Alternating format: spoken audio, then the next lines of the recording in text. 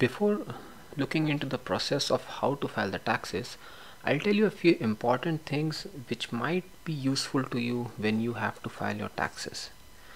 I was married in January 2021, but my wife came to Germany only by November 2021.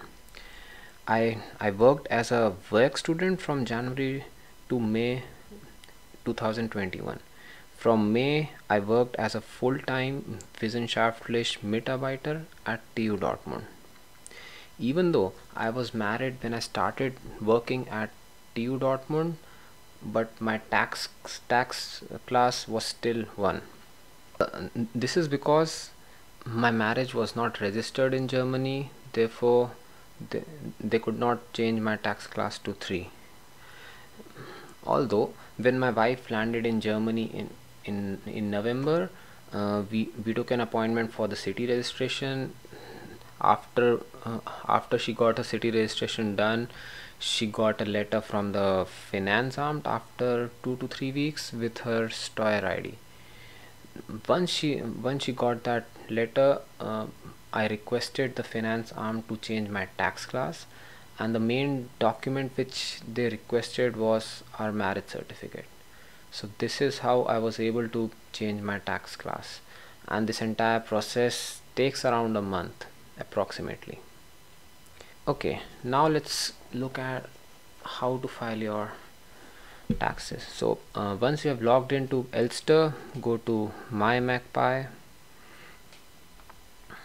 then if you click on My Forms and the Submitted Forms, so here you will see all the forms that have been submitted. So I have basically filed the taxes from 19, 20, 21. So let's start a new form right now. It will be income tax, return unlimited tax liability A for the year 2021. Let's look at this. And so here, if you already have filed a tax return using Elster, then you can basically transfer the data, or else you could just proceed with creating a new form. So if you don't have your data and you are like completely new to this Elster, then you'll have to enter all your personal details. Right now that's like too much for me, so I'll just import the data, and that's basically faster. Okay, so I'll just take over.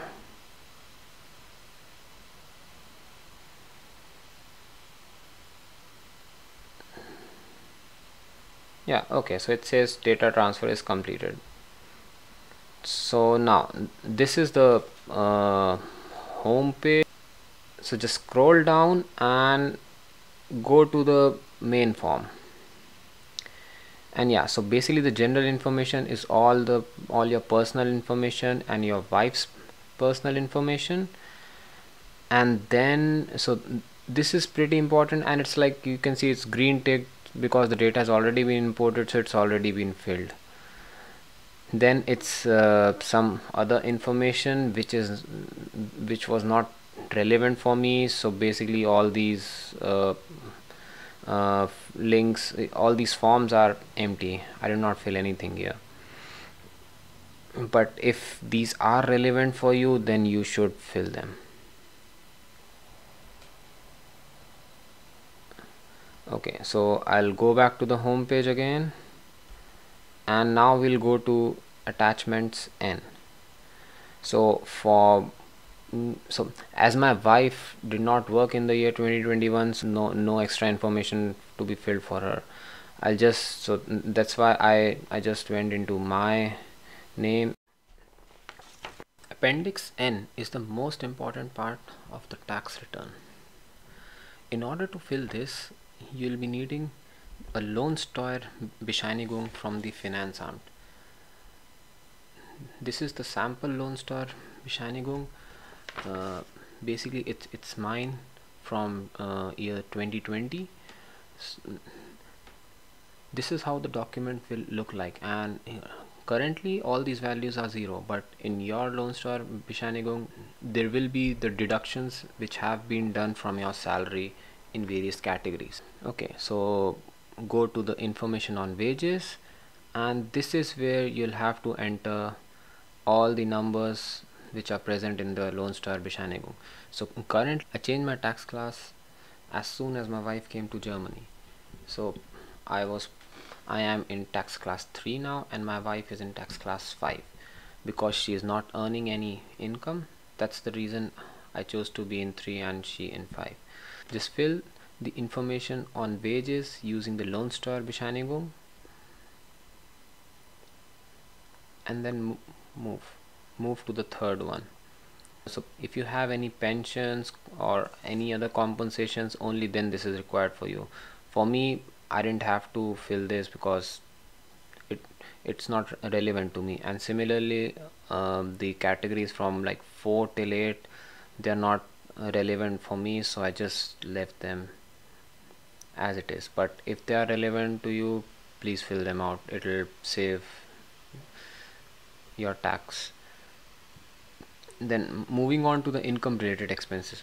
Now this is the most important part of the appendix N, and this is where you can claim your basically travel expenses, your the cost that you incurred for your workplace or your home office, a semester ticket if you are still studying, or if you're a student at the university, all these things. So let's look at all these one by one. Firstly, the distance, the ninth one, the distance between home and workplace. So here what I did was, as I'm working as a Wissenschaftlich Mitarbeiter, so I have a semester ticket. So I added the expense of the semester ticket here. You could also so if you are driving to work, then you could add those expenses. So it's based on per kilometer. It's like they'll consider 35 cents per kilometer. So and it changes based on the distance your house is to your workplace. I had to enter the place of my work, the number of days I visited, and the expenses. So this 630 is basically the cost of the semester ticket for the 2 semesters. That's 315 euros per semester, so I just put 630. The finance arm could ask you for a proof of the claims that you have filed. If they ask for the proof, then you must send them all the requested documents by post. I did not make any contributions to professional associations, so I just left that field blank. Next is the expenses for work equipment. In the previous field, that's the distance from your home to the workplace, there is an upper limit, and you can have a look at the upper limit if you click on this help button. So this help button is pretty useful. I suggest that you use this help button for each and every field, and there it is explained in detail what all you can fill in here. So here I filled the expenses for work, and basically like I bought a chair and a table, and I just and I have the bills for both of them, so therefore I filled the office furniture and the office supplies, these 2 fields.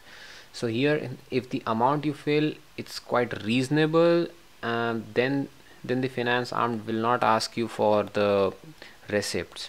But if it is quite high and does not sound reasonable, then they might ask you for the receipts. For me, luckily they did not ask any receipts, and they just refunded all my tax. Yeah, so if you want to add, just click on add more data, and you can like easily add the fields here.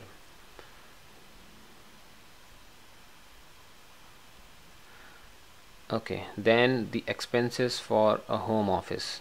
In 2021, the home office was compulsory in many offices. Therefore they have this an additional field for expenses for a home office.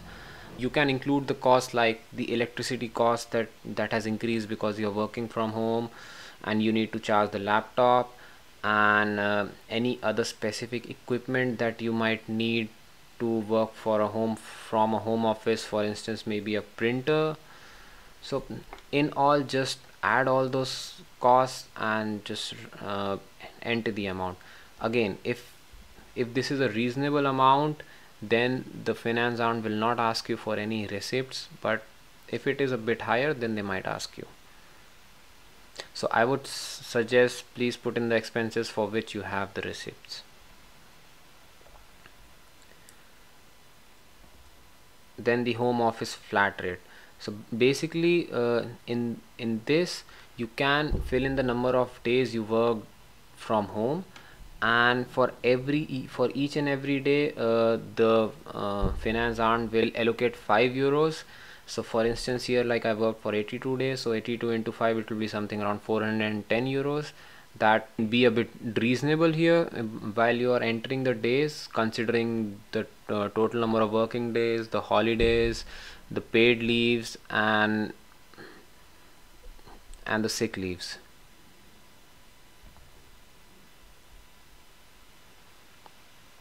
Then the training cost. So if you have taken any trainings for which your office has not refunded you, then you could enter those costs here. For me, I did not undergo any training, so I just left it empty.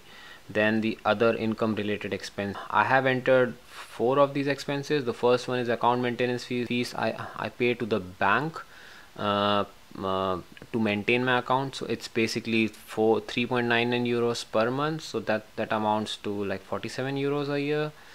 Then in the last year I also shifted my apartment, and for that I have put an amount of 300 euros. That was basically the transportation cost. Then I have also put the cost for the German course that my wife is undertaking, so, and the cost of the books. You can also include some other income related expenses if you have any. And then the travel expenses, work related travel, if you have which your office has not refunded you, then you can include those here. Similarly for the expenses of meals, for me 16 to 19 were not relevant, so I left them empty. This is the income tax return form that I submitted for year 2021. Here 630 euros for the semester ticket. Then the office supplies, that amounts to 110 euros. Then the type of office furniture, 199. Then the equipment for the home office, that the total is 240. Then the home office flat rate for 82 days. Then the account maintenance fees. So these are the other expenses. So in total 1356 is the. To get the tax benefit of the change of tax slab, firstly you need to enter the personal details of you and your spouse in the main form, and then you need to enter the information on wages in appendix N. The finance arm automatically calculates the amount of tax that should be refunded to you based on the change of your tax slab. So it will consider your new tax slab from the month when you were married or when you started a job. So in my case, I started working from the month of May, so therefore they considered the tax slab to be changed from May till December. So therefore the amount, after filling all these fields, just click on the next page,